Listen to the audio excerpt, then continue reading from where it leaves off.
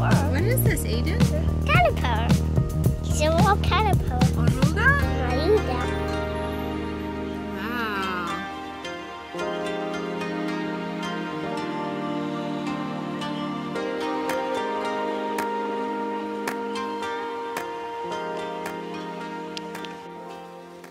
So here on our farm, a lot of this we planted ourselves, including this whole area here. All these palm trees we planted, these are acai, and something that is in fruit right now are avocados. And we planted probably about 8, maybe 10, and about 5 or 6 of them are fruiting right now. So let's look at one of them, one of the varieties here.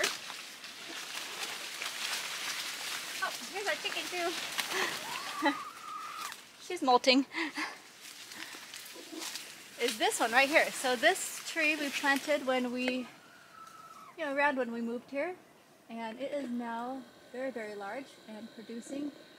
It's hard to see the fruit, but this is one of the biggest fruits there are. This one we believe is called Conde Avila, Count Avila, and so it's a huge fruit, about this big, kind of in the shape of a cashew almost, or like a pear, but really big. And so that's one of our avocados.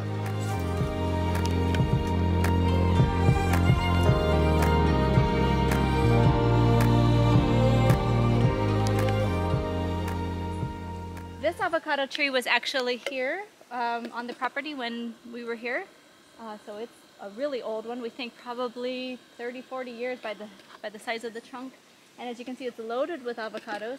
We think it might be one of the more common avocados because it's a little bit more fibrous, but it's also very, very prolific.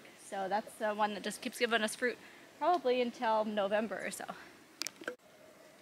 Here's yet another avocado that we planted ourselves. So this wasn't here when we bought the property, but it is now producing very well. We don't remember the name of it, unfortunately, but it's huge. And these are so creamy. They're really, really delicious. Another thing that we have on this tree is a pitaya, or dragon fruit vine. It's growing really well, so I wouldn't be surprised if this started to flower. We haven't had any fruit yet from dragon fruit, but maybe someday.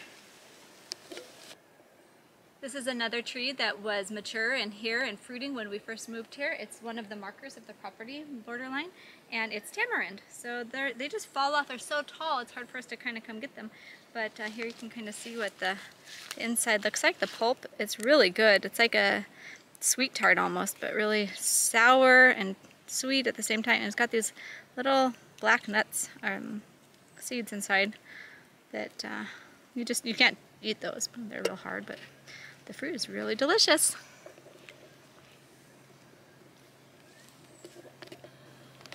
This avocado tree actually has kind of a unique story because when we first came here, this property was impenetrable. It was just filled with tons and tons of weedy trees and growth and vines all over it. And we knew that there were some good trees throughout here, but we weren't sure. We couldn't see them at all. It was just like a dense jungle. And so we accidentally chopped this tree down. It was all the way down to the, to the ground, to a stump. And we were really sad because when we looked at it, and the way you can tell avocado trees by looking at the back of it, we noticed it had that green-blue tinge that they have, and we knew it was an avocado tree, so we were super sad. And then thankfully some local people told us that just let it grow and it'll grow back. And so that's one thing that's great about life in the tropics, at least here in Puerto Rico, is that if a tree drops or falls, it'll come back. So so we just let it keep growing and growing, and now it's basically back to its full size. And not only that, is what we found out is that we think we chopped it down right at the area where it was grafted. So that basically means that we have one side that's the naturalized avocado, and we have one side that is a different type of avocado on the same tree. That was an accident. We didn't do that on purpose. You can do that yourself if you want to double graft a tree, or triple graft sometimes. But this tree has been so prolific. They're a lot smaller than some of the other ones, but as you can see, they're on the ground right now. They're just falling all over the place. So I have to pick these up every day, and there's usually between 5 to 10 just on the ground. And when they drop on the ground, that's when they start ripening. So that's when you can eat them. If you pick them a little bit earlier than that, that's okay. They'll still ripen in your house, but if they fall, you know that they're definitely ripe. So just right now, I'm just picking these off the ground.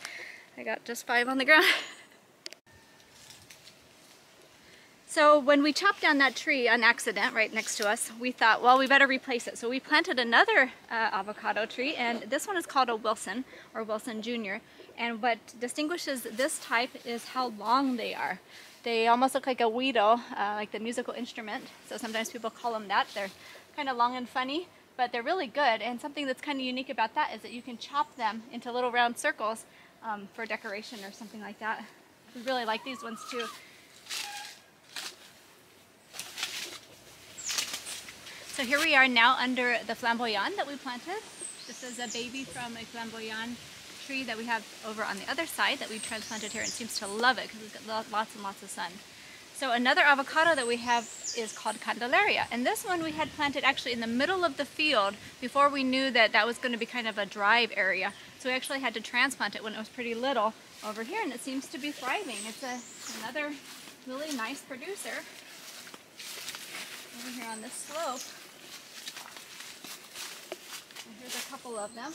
You can see that it has a little bit different shape than, for instance, the Wilson or the one over by the truck. Another nice producing avocado. Most of these produce around the same time, but they all kind of overlap a little bit throughout August, September, and then some of them will go into November to December. As we work our way over, I'm coming under this caimito tree, which is really cool because it has like these golden copper sides to the leaves. I also passed by this yuca, which is a tuber that you can eat. You boil cassava. It's a nice meal if you are ever super have a little bit of time. It takes about an hour to boil. So, but it's like kind of like potatoes, a starchy food, and it's really easy to grow. You just take a clipping of the plant itself, the stalk, and just put it in the ground, and then it'll bring up these leaves that almost look like marijuana plants. So we're always planting more and more. This is another avocado that we just recently planted. You can see how small they are when you first get them from the nursery.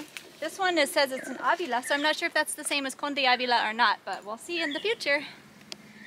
This area is where we had a giant palm tree, a coconut palm, and unfortunately lightning, we think, struck it and it died. The top slowly died and we ended up having to chop it down, so this is all that remains of it. But thankfully, over the course of its life, it gave us lots and lots of babies. So now this is almost like a coconut grove.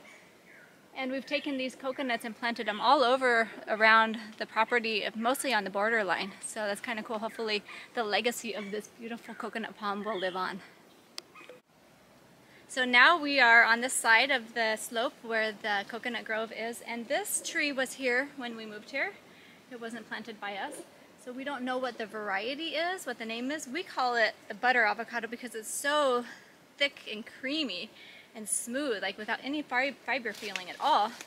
So we just call it the butter avocado. I think there is actually a butter avocado, but this is what we call it. So as you can see, it looks like it fell down after Maria, and we thought we lost it. But then not too long ago, we looked up and we saw that there were still some avocado leaves.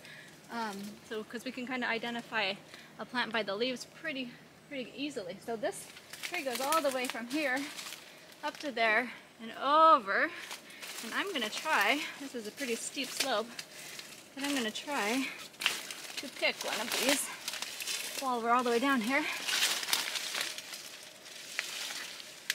One of our favorite avocados. It's worth the trouble.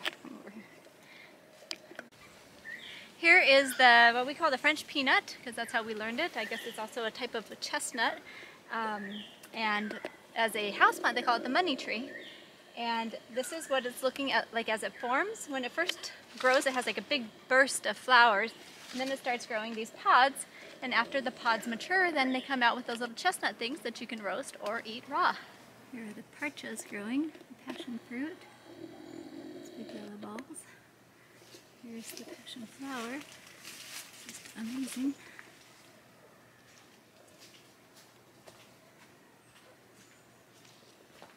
All over this. This is the sapodilla tree. They call it a nispero here.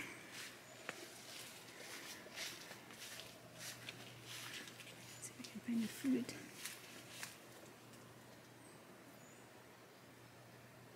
So the flowers of the Misc. Here's one of the plants. A big black bee buzzing around. Who can forget the canefas this time of year? This tree is so full, but I can't even reach them all. Just these lower ones I pick and eat.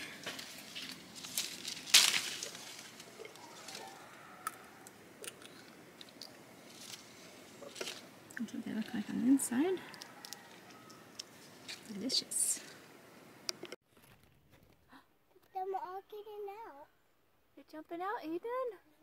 The coquis are coming out. But I'm gonna put them in my hand. That is so cool. Common tree frog hatching from its nest. Dad. Daddy. I can't get the other one. He's right on that tree. Oh, you see one right there. Look at that, Aiden. But get him.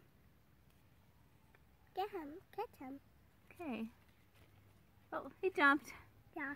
But there's lots. Aiden, oh. Oh, we came here just in time. Maybe one more left, Aiden. Oh, there it comes. There's one more coming out. But get him. Now for a little break by the sea. This is Pools Beach here in Rincon, just down the road from our house. Nice to just come here and sit and enjoy the waves, palm trees, sand.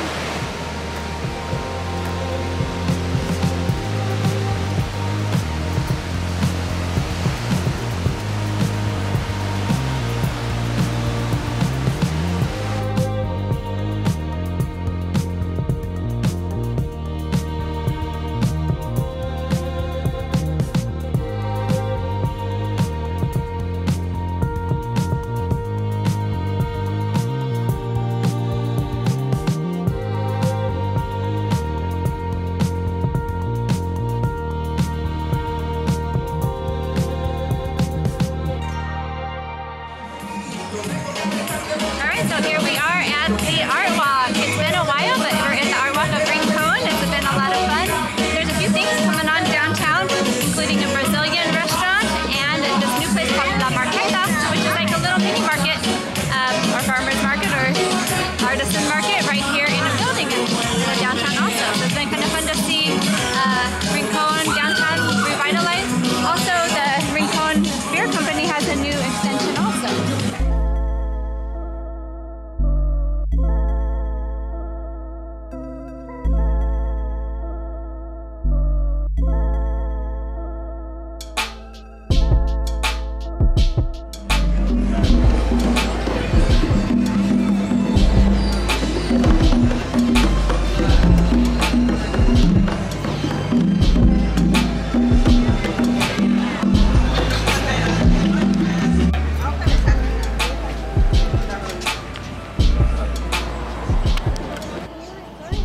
So here we are on this old finca. Today we're in the parking lot of AutoZone. So the truck we've been using, because the Mustang's transmission is having some problems, it's stuck in first gear. So we're using the truck, and now there's a slight little pinhole in the back of the cylinder head in the freeze plug. So I'm going to get some stop leak, and we're going to refill this sucker. As you can see, it's pretty rusted. It's been a long time since we've changed the radiator fluid, so today's the perfect day.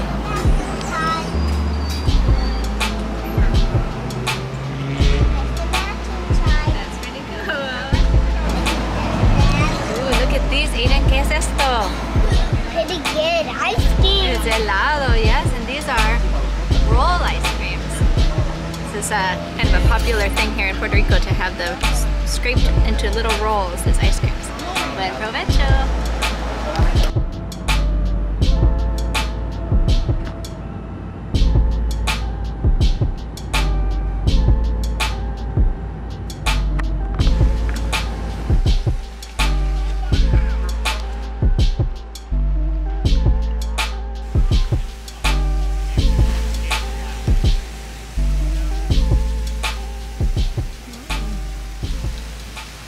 Alright, today we are spending the afternoon at the marina in Rincon. It's one of our favorite beaches here, but it looks like it's going to rain pretty soon. We're seeing a lot of lightning strikes and some thunder.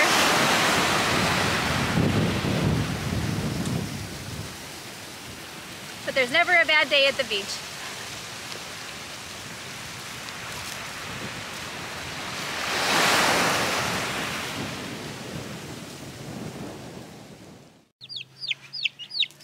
What are we doing, Aiden?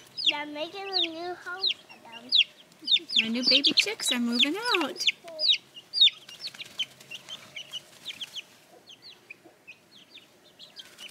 How come Dad is making the cage? Because somebody's got to do it. We're going to make a little wire cage inside of the chicken coop. And then you just put them in.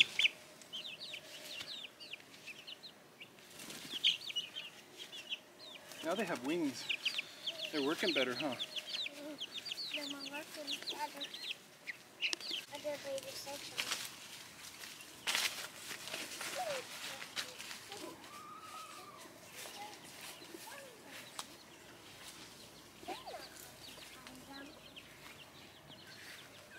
Hey, show me the fruit, Aiden. Por aquí. ¿Y qué es esto? Jaboticaba. That's right. This is the jaboticaba fruit. Aiden, ¿te gusta la jaboticaba? Sí. See? Oh, look how it goes right on the bark of the tree. ¿Tú vas a comer una? Sí. Okay. Una. ¡Wow! Muy bien.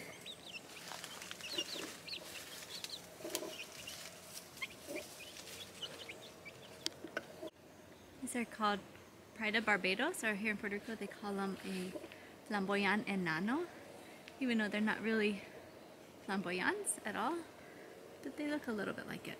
They're in various colors.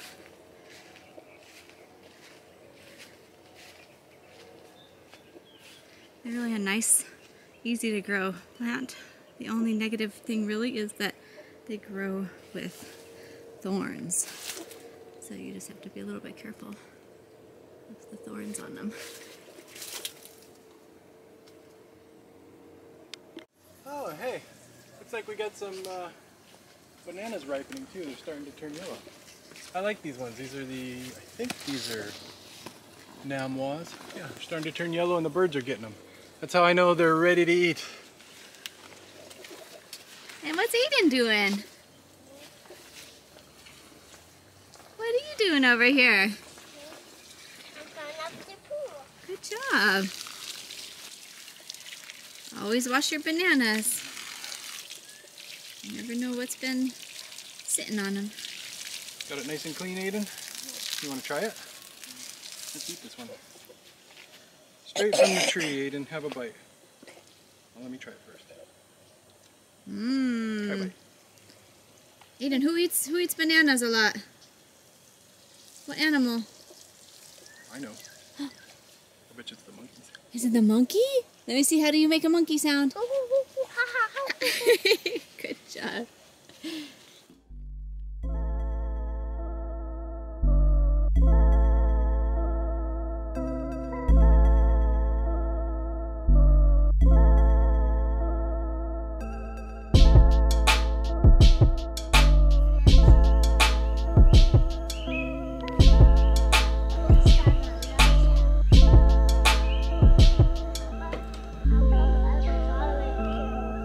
It's a beautiful rainbow.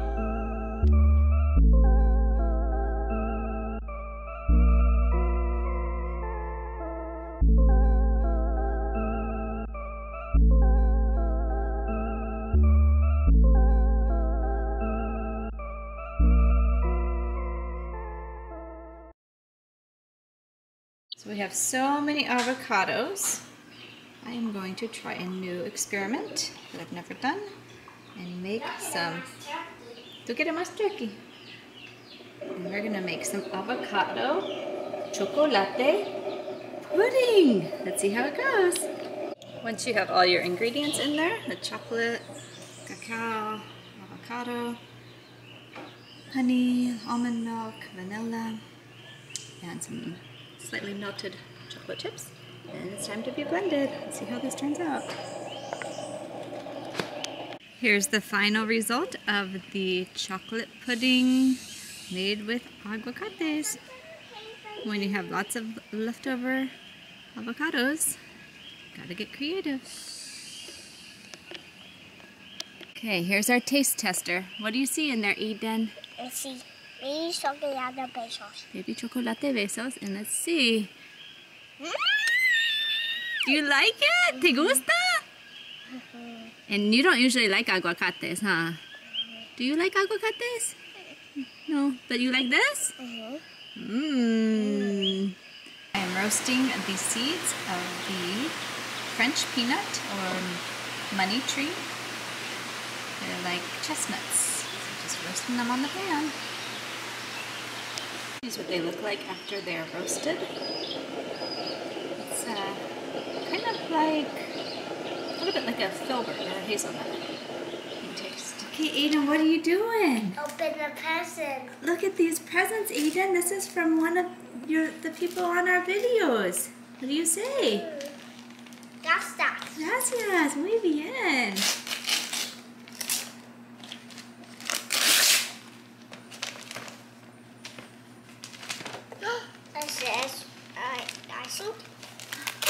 Whoa, it's a helicopter. Yeah, but I have to put power. Whoa, that's so cool. Let's play with it. We can, but it's in a bag. We're gonna open it, huh? It's Happy Land for your birthday.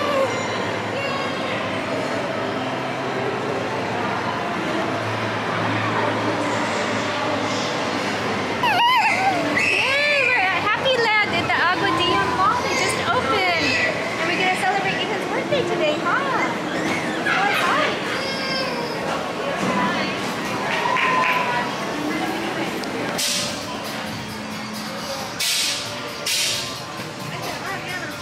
I'm not sure how this works. Whoa, he's loading it up. Whoa! Wow!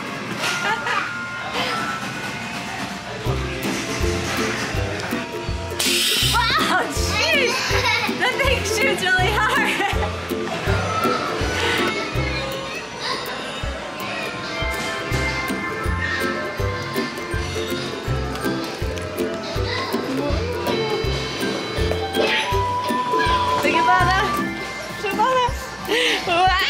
Here it comes. Right up there. You got it.